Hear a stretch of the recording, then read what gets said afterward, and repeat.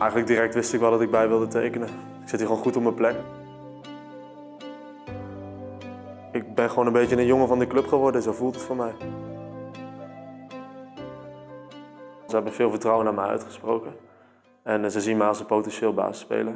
En ja, ik ga er eigenlijk vanuit dat ik volgend jaar wel echt voor die basisplek ga.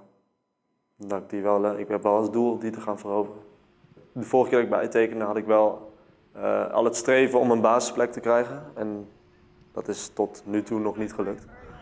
Maar op andere vlakken heb ik me wel ontwikkeld. Ik heb natuurlijk al wel behoorlijk wat tegenslagen gehad in mijn leven, maar ja, daar leer je toch telkens weer van. En ja, het is wel een soort van iets mentaals of iets in je hoofd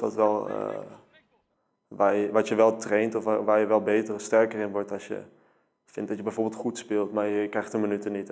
Of goed traint bedoel ik. En ja, ik denk dat ik tegenslagen, dat wordt geen probleem meer voor mij in mijn carrière, denk ik. Doe je dan ook op eerdere blessures die je hebt gehad? Ja.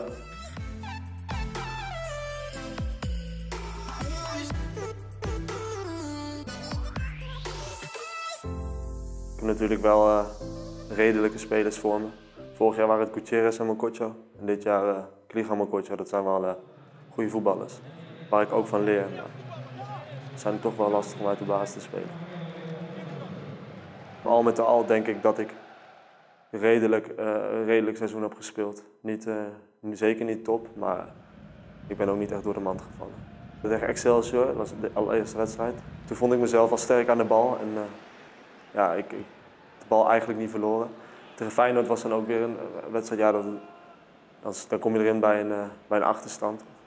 En dan daar vond ik mezelf ook wel sterk spelen, maar Ajax is me wel het meest bijgebleven. Ik denk dat ik daar misschien de bal wat minder was, maar de taak die ik verrichtte, verdedigend en alles, ja, het voelde gewoon erg lekker. Dan win je hem ook nog, dat is gewoon het beste gevoel dat ik heb. De beste wedstrijd van het seizoen.